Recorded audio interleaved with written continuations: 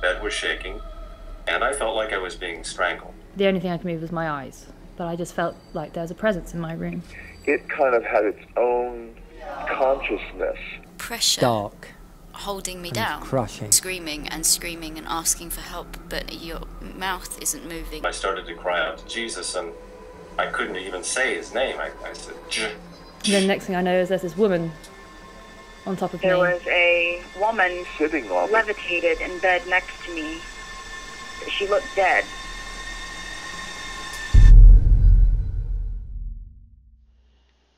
Ever since records began, there have been stories told of people being attacked during the night by nocturnal monsters or demons or spirits.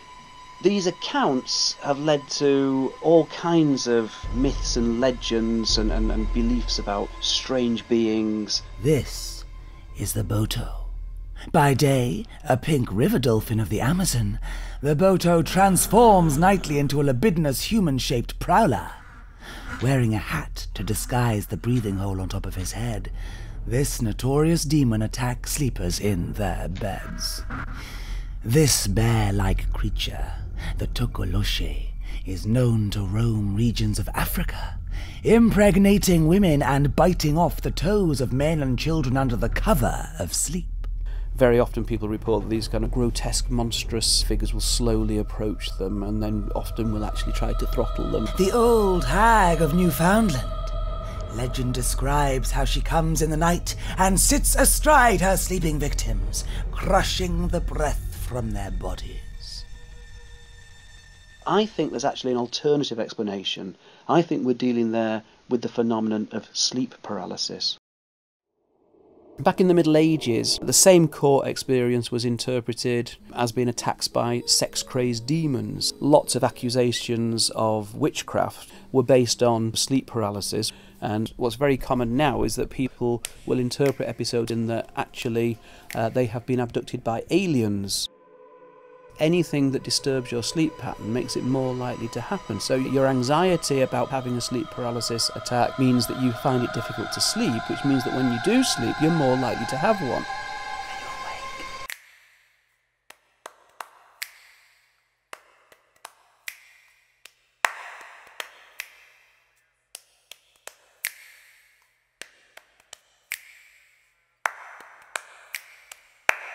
In its most basic form, and by that I mean half awake, half asleep, and not being able to move, between 20 and 40% of the population report they've had that at least once in their lives.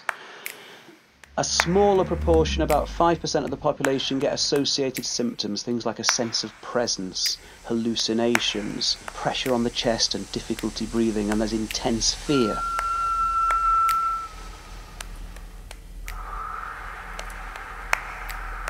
During the normal sleep cycle, you go into REM sleep, rapid eye movement sleep, and that's the phase of sleep that is typically associated with vivid dreaming.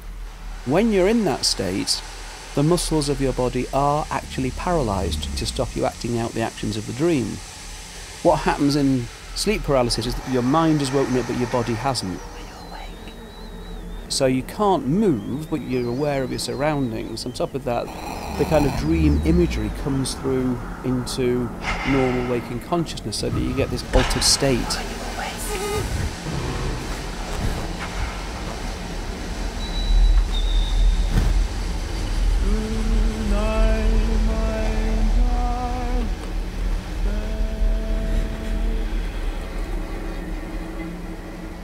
All black animals all in my room, like little squirrels, little dogs, different little, regular world animals, and they were all black fur. And then I felt pinned down, and I felt something like holding me still from behind me, and I could just feel that it was male. It's so real. I can feel like his leg hair and his arm hair, and I can feel him behind me, but I can't turn around.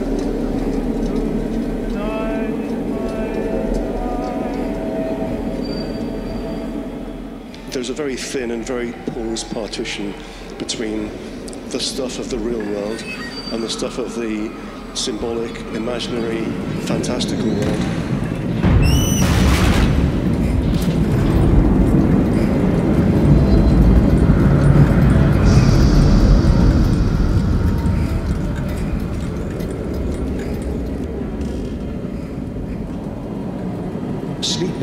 death as we get. When you're asleep, what you enter is an empty void that you're going to fall forever into. Are you awake?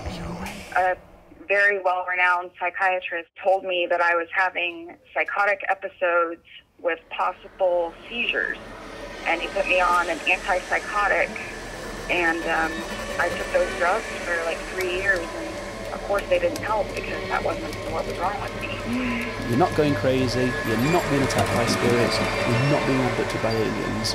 It's a physiological effect, it's a very vivid, hallucinatory experience. It's not real. It doesn't matter if it's real, because it feels real. And that's what matters, isn't it? What feels real is what really matters, isn't it? What really matters is what's real to you.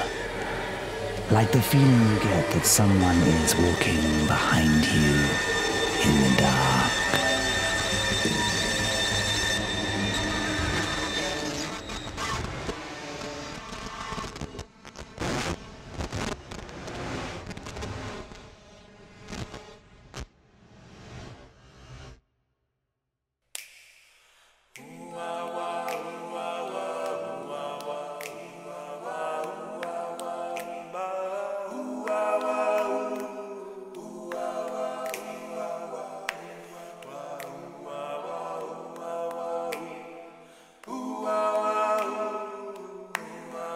I know you're sleeping